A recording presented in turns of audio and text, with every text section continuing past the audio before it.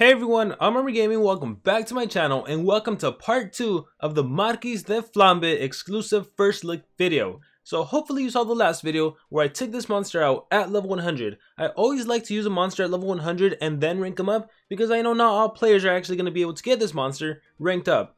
But anyhow, if you saw the last video, it's funny because I even gave him level 3 runes, which every player can get, level 3 life runes, and I showed how he could dominate battles. So once again, I want to give a huge thanks to Soldier Point for giving me the monster, for giving me the monster cells, the gems to speed up, and all the food to feed him all the way to 130. So with that being said, I am going to go level by level, rank by rank. That way you guys can see the stats at each individual level. And then at the end, we're going to do some PvP battles. I am allowed to do PvP battles, however, I have to lose the battles because it would be completely unfair for me to win with a monster that hasn't officially been released yet. So at level 105, his power increases to 3829, his life stat 41876, and his speed stat is now 3634.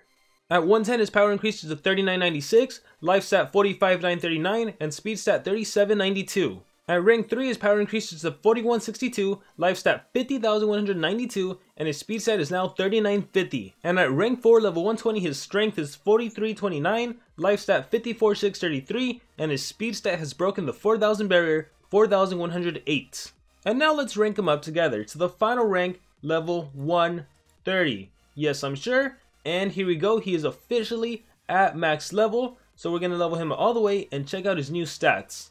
At level 130, this monster boasts an impressive 4662 strength stat, 64,083 life stat, and 4,424 speed stat. So great stats all around. And again, even at level 100, really great stats. So I put a poll up and I asked you guys to comment below in the previous video, what runes do you actually want to see on this monster when he's fully ranked up? And I got quite a few answers. I had some people say all team speed because let's be honest, if you have a main denier and you have this monster with team speed, the denier can go deny. When this monster gets its turn in, he can just activate his DOTs, and he has a lot of DOTs. I saw some people say 2 strength and a speed, 2 strength and a team speed. Some people said this monster doesn't need any life runes whatsoever because he has a high tanky life, which is completely accurate. So there's a lot, right? You have to take into consideration what is the enemy attacker going to mostly have. If you're facing a Voltic, a Zyla, if you're facing a Charmless, they're probably running 1 strength rune. Now, given the fact that mutant runes exist now, there are some variabilities now. I've seen players run like 1 single speed with 2 strength, and then everything is a stamina mutation. So there's ways to work around certain stuff. But what I'm going to do for the purpose of this video, because I think what the majority of what I saw was was strength runes, and I actually realized I don't have any level 10 strength runes. So we're going to use this power and life level 7, once again capitalizing on the strength aspect, while also capitalizing on the fact that you can still increase his life stat if you happen to have a mutated rune. So I will do that, and I will also, give me 1 second everyone, what should I give him? I should give him, so I can do team speed or I can do single speed. I'm going to go ahead and do single speed, and then I'll just do my other mutated rune. So even without using an individual life rune, I'm still able to increase his life stat just a little bit. So, well, not just a little bit, almost 9,000 points. So not necessarily the best runes, but you're still going to get a good idea of essentially the power he can do. The next thing we're going to do is give him relics. So again, you can give him an oblation trap, which I definitely really recommend. And then the sword, it really varies, and you can just give him whatever you need to. So for example, if I have an ally that I know can apply freeze or stun and I want to give my monster extra armor, bam, the ice breaking greatsword. If I have a Jakugan sword and I want to deal extra damage, give him a Jakugan sword. If I know the enemy, if I know I can possess the enemy monsters, we'll drain some extra stamina. So the sword completely depends on the team combination you're going to run him with. So I think this might come in handy for me, so I'm going to run the soul shattering sword. And as for the trap, let me get an oblation trap on him. And the oblation trap really is a great relic to put on this monster, especially when you're taking on extra turn monsters. While yes, I could eliminate them, yes, I could apply DOTs, the good thing about the oblation trap is that when you do fall below 50%, you're draining stamina from all of the enemy monsters, including the enemy allies. So that could prevent them from potentially denying you, from potentially hitting you with something really strong. So with that being said, now is the time to do PvP. Once again, I am allowed to do PvP, however I have to throw the matches because it would be unfair for me to actually win. Now the question is, who do I want to take on necessarily? As much as I want to take on the Volts, let me try this high level 130 base, considering I did give some really good runes to my monsters. And we'll click fight. Let's not auto, let's change the speed to ×2 speed, and let's see what happens. Got hit with the Ruby Explosion, all my monsters got denied. Okay, that's fine with me. Raging Thunderstorm. Group therapy, immunity to dark, total exhaustion, lost all of my stamina. Okay, that's fine with me. Lane odds. Okay, Tiger Trap kicked in, and I finally got a turn in, but I have no stamina to do anything. And this is where this would have been a good example of where maybe a team speed built on my Marquis would have been a little better, because that could have potentially given me the speed I needed to be able to go before the enemy Ruby.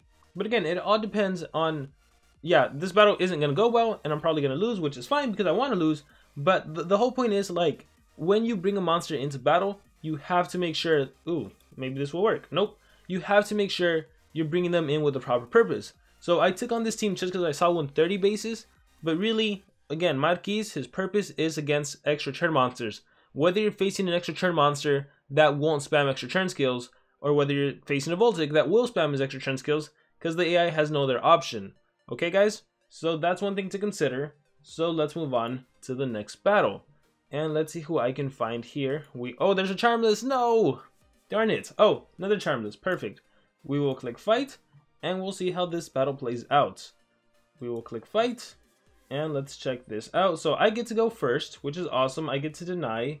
Do I want to deny though? I don't think so. So I'm just gonna recharge when light corrupts, and well, I happen to go before the enemy Charmless. But let's see what I can do.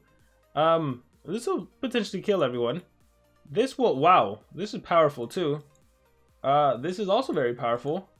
Oh my goodness, let me just recharge. Epic quest. So bam, anticipation kicks in. So when you're running the strength build, and also keep in mind that I am ranked 130, so I do have, look at my power stat now, over 11,000. Yikes. Because of my strength runes, right?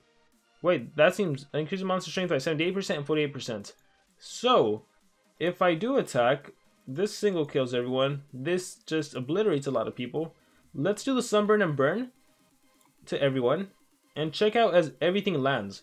Why did everything land? Well, everything landed because I partnered up my Marquis with Charizard.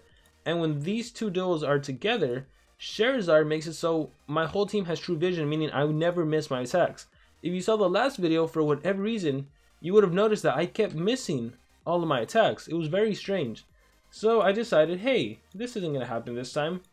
Let me recharge. Let me recharge. Oh, I should have done Great Dispel to get rid of it. My favorite trait. Dead.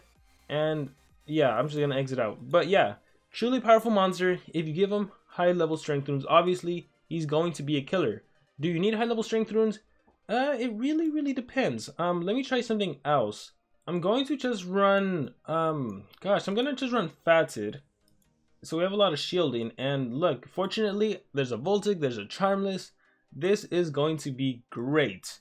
We're going to click fights, and I happen to go first. So I'll let her trigger evasion, that's fine with me, but just to showcase my damage output, here's a Sunburn and Burn to everyone. Here is my special based AoE, it deals 28k. This is super powerful. You know, I want to see the damage output on this skill, so let's actually use this skill. It dealt 50k damage. On top of that, it's a blind. On top of that, it's an ignition. Very nice. We're going to recharge. Back to 2x speed. We're going to recharge. And epic quest. And I get a turn in. And here is... Oh, darn it. The stun kills. I'm just going to recharge. Sweaty Blade. Anticipation kicks in. I'm going to recharge. Hat Thrown. Anticipation kicks in. And that's the beauty about this monster. Like... Again, you don't necessarily need the strength runes. Of course, with strength runes, it makes it easier to OTK everyone, but not necessarily needed. He has a super high tanky life, higher than a lot of extra churn monsters, higher than a lot of tanks even, which is the funny part. But yeah, you can just keep getting churns as long as you're facing one of those extra churn monsters. So look, there's my trap kicking in, and if I really pose, let's say that wasn't a Voltic, let's say that was a Flammarion, someone just that I posed as a major threat, and I'm running a strength build, well, I have this strong 7 damage skill that can pretty much OTK whoever I need. That's so amazing. And then I gotta be careful right now. Check out my AoE skill. Poison for consonants. Nice, very nice. So I'm gonna exit out. And that was like, that's it. This is Marquis versus Charmless. Alright, let's see if I can do any more battles. Ooh, let's take on that Dunraw. That'll be fun. Let me do my, ooh, perfect. Alright, daily goals. Gotta love them. Alright, so let's do this Thalassa Kane done raw base. Before I do that, do I want to go with this team? Yeah, let's go with this team. Alright, the Undying one. Let's click fight. Ooh, lots of high level runes. So I still got the first turn in. I'm gonna start by attacking. Ooh, look at that. I think I can OTK. I can OTK. So this deals 67,000 damage. Once again, on top of that ignition, on top of that blind. Oh my goodness. And this is double stun. So very high likelihood to land. I'm gonna do this. And because Denra absorbs everything, that is 38 times 3. That is over 100,000 damage to Raw, so she is dead. Kane does Ancestral Bite. Goes over to me. I am simply going to recharge. Let's see what Thalassa does. Thalassa does Arctic Waves, Drowned and Mega Freeze. That's fine with me. Let's see what Kane does. Eternity Warrior. Alright, Thalassa, it's up to you again. Abysmal Pressure. So I finally get a turn in. And let's test out my skills. This still just obliterates Thalassa. She has what, 56k life? Let's do it. 46,000. Wow. Alright, I am going to just simply recharge. Ancestral Bite. I am going to do... Oh! My ult deals very heavy fire damage. Applies Possession, Ignite, and Sunburn. I want to see this skill in action. So, All Glory. Let's check this out. Sunburn. Ignition, and it would have been poison too. That is beautiful. Would he survive major healing when the turns end? It is healed. I don't think that'll kill you, so I'm gonna recharge. Lost 13,000. Oblation Trap kicks in. His major healing essence kicks in. I'm going to recharge, and then I'm gonna recharge again. And what I love about Marquis is that he has a strong fire-based attack, but also his AoE, his special-based AoE, it's super powerful too. So for example, look how little damage this does because I'm facing a Kane. 11,000. This one is still an impressive 27,000. And then this one, 23,000. But then look at poison. 31,000. And on top of that, it would poison if the enemy wasn't immune to poison. And then this skill is a double stun. So it doesn't matter that, what does he have? Abomination? Okay, if he had like Harden Plus or Bulwark, it doesn't matter. Thanks to the double stun, high likelihood to land. So yeah, like Marquis, he's so good. He's like, when you compare him to Faraday, he pretty much has exactly the skills that Faraday has. Well, depending which one you're talking about. So if I talk about the Discharger, let me show you his skill set. Like I might have to get rid of these runes on my Faraday because I'm gonna be able to use Marquis now. If I go to my skills and if I take a look at Discomforting Bask, this skill applies Sunburn. Well, Marquis can do Sunburn and Burn. If we look at Clay Belt, this is a single stun.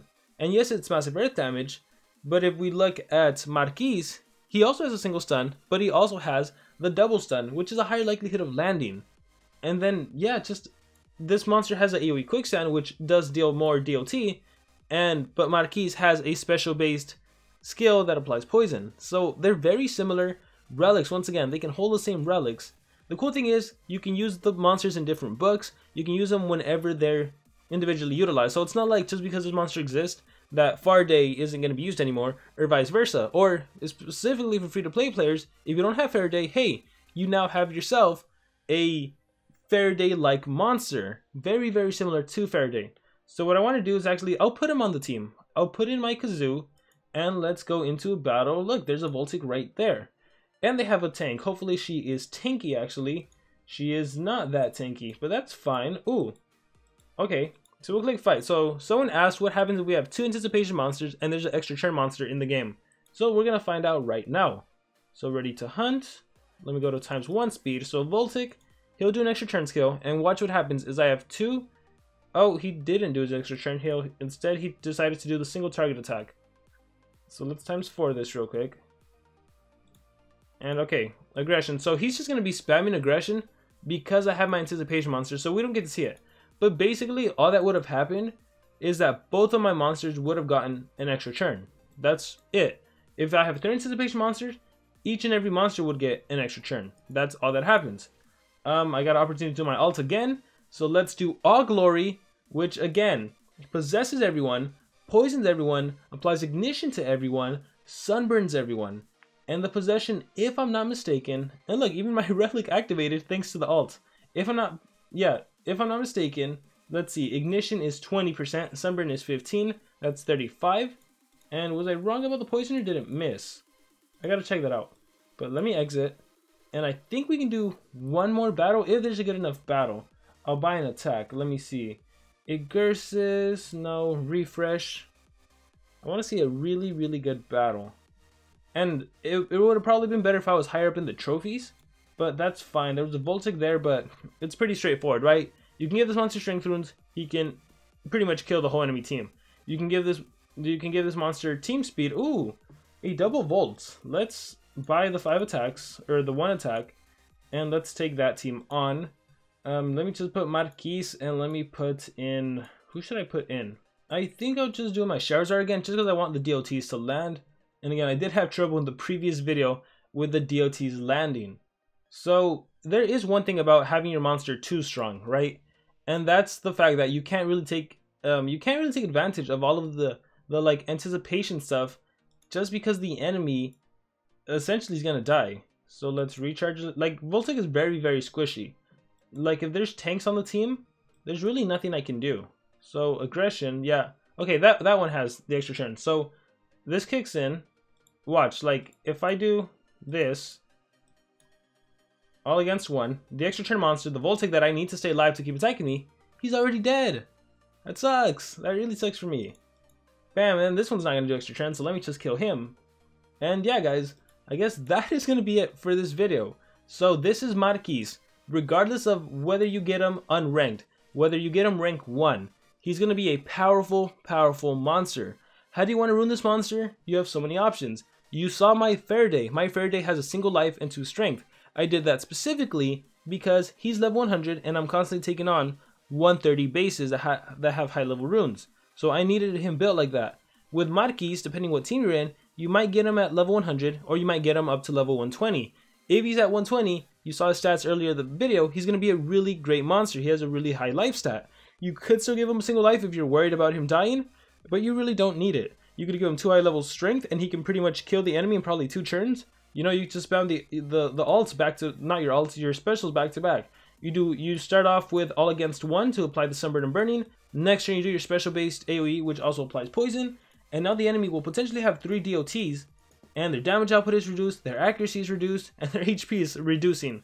So this back to back on a strength rune Marquis, the enemy's pretty much dead. But again, you can do team speed, you can do single life, and just rely on the DOTs. You can rely on the stunning. What am I personally going to do? I'm still undecided, because you also have this skill right here, which is 70 damage, ignition, and blind. So you can rainbow build this monster. There's like so many ways, and it's all going to depend on what level you get him in, what kind of league you're in, what kind of opponents you're facing, and then also remember the relics. Depending on what you have, depending on what teammates you partner him up with, the relics will also vary greatly. But yeah, guys, with that being said, this has been an exclusive first look at Marquis de Flambe. He will be released with the upcoming team race, so make sure you try your best in that team race, okay? Make sure you get this monster. With that being said, once again, a huge thanks to Social Point for letting me do this exclusive first look showcase of Marquis de Flambe. I'm Armor Gaming. Thank you all for watching. Let me know your thoughts about this monster in the comments below, and I will see you all next time.